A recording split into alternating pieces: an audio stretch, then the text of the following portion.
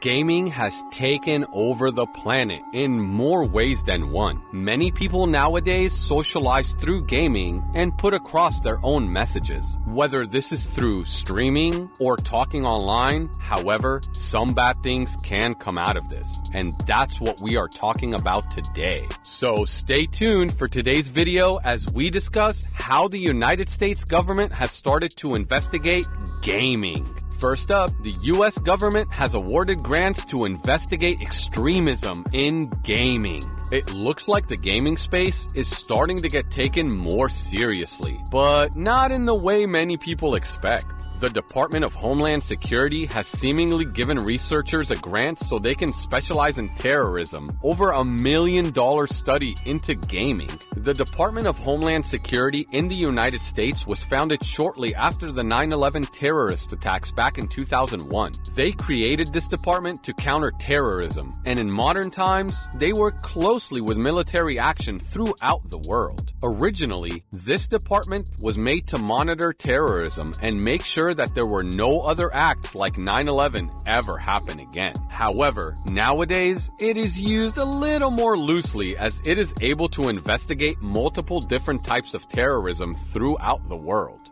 This grant has been awarded as a joint venture between the Middlebury Institute and a company that studies toxic behavior online on a macro level named Logically. These two have also been paired with Take This, which is a non-profit organization that specializes in combating mental health issues throughout the gaming space. The Middlebury Institute specifically focuses on counterterrorism, terrorism, extremism, or CTEC. It's crazy that this is happening in the first place, as many wouldn't assume that gaming was a hub for terrorism. However, previous investigations have discovered that gaming is actually an easy way for people to communicate under the veil of the government. This brand new joint venture is aiming to develop and publish a set of best practices and centralized resources for monitoring and evaluation of extremist activities, as well as a series of training workshops for the monitoring, detection, and prevention of extremist exploitation in gaming spaces for community managers, multiplayer designers, lore developers, mechanic designers, and trust and safety professionals. Over the past decade, video games have increasingly become focal points of social activity and identity creation for adolescents and young adults. Relationships made and fostered within game ecosystems routinely cross over into the real world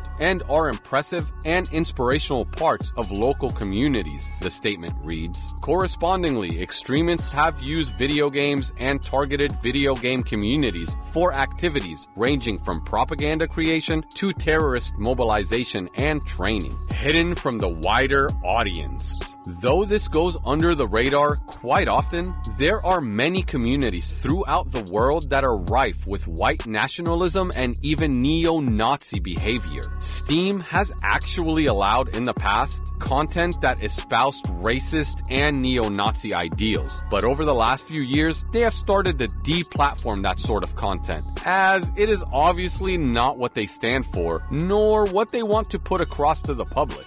This brand new group is going to explore how online communities center on gaming and how they can tap into extremism through it. It's a relatively new field of study, so it's going to take a while for them to get the hang of things. But it's a very important thing for them to do. In previous years, the US government has focused on countering terrorism within the Middle East.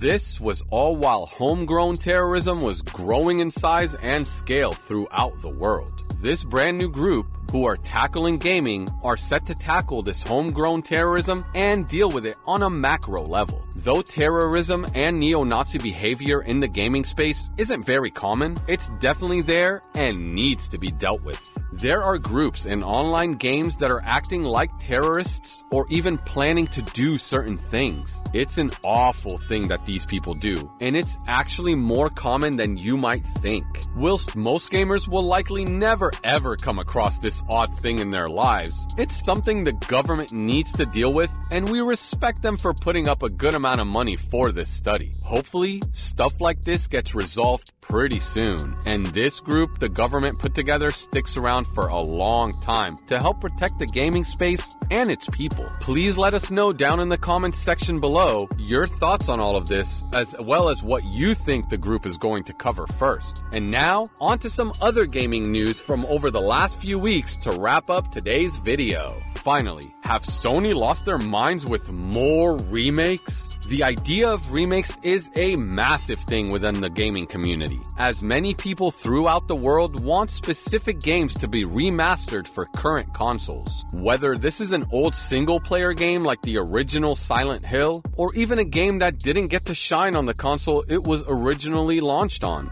Over the last few years, we have seen remakes and remasters be some of the biggest releases of the year. The Resident Evil 2 remake was phenomenal and nearly won multiple awards during the Game Awards season of its release year. The Resident Evil 3 remake followed on and took the world by storm. This has now led to Resident Evil 4 being remade, and we can't wait for its release sometime next year. With the advent of more and more remakes comes the idea of whether they are necessary at all.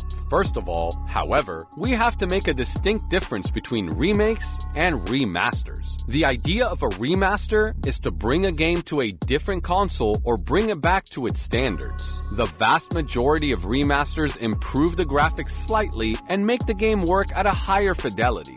This could allow the game to move from 1080p to 1440p, whilst also upping the resolution of the graphics. It's a pretty simple process and something that happens all the time. An example of this was The Last of Us from PS3 to PS4. The game was slightly upgraded and bundled with all of its content. This is the standard practice for remasters, and it's something we still see to this day. Remakes are simply different, as the studio around them completely remakes the game from the ground up. An example of this recently was obviously the 2 Resident Evil releases, as well as many games on Nintendo's platforms. Many years back, we had Ocarina of Time and Majora's Mask remade for the Nintendo 3DS. These games are a perfect example of a good remake, as they haven't been released in a good amount of time.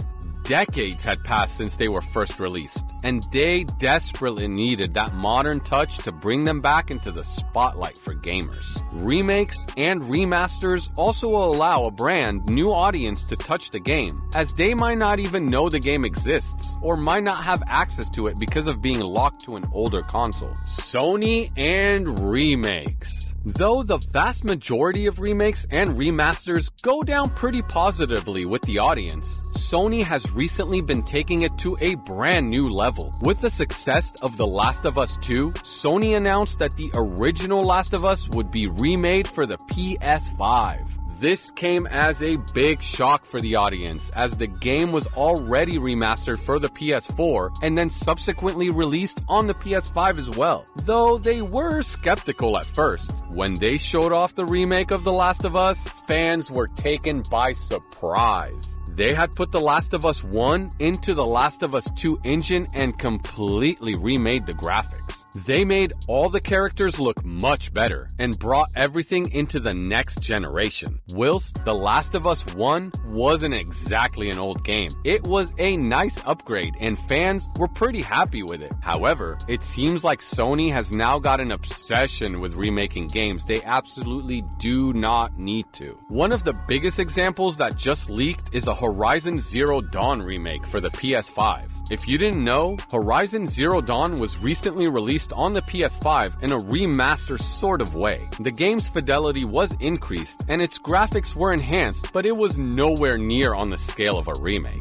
Sony appeared to want to bring the first game into its new graphical system with the release of Horizon Zero Dawn 2. However, the games don't differ much in graphics, and all they would need to do with the original Horizon Zero Dawn is what they've already done with its recent PS5 version. The leak about the Horizon Zero Zero Dawn 1 remake completely took the community by storm and made people outraged on social media. What exactly is going on with Sony? The original Horizon Zero Dawn is not even 5 years old, and it's getting a remake? The problem with this is that they are definitely going to charge more for the game, meaning that it will most likely be released for £70 in the UK. Many people prefer the game to launch at a significantly lower price, around something like $40 instead. It's crazy that Sony is pumping out these remakes consistently whilst also bringing out brand new games. It does show the tenacity of the gaming industry, but it also shows how money hungry they are. There is absolutely no need to remake Horizon Zero Dawn, as it is already a popular game and everyone has access to it through its discounted release on the PlayStation Store. If this remake does turn out to be true, we already know that fans are going to be even more outraged during the live stream where it gets announced.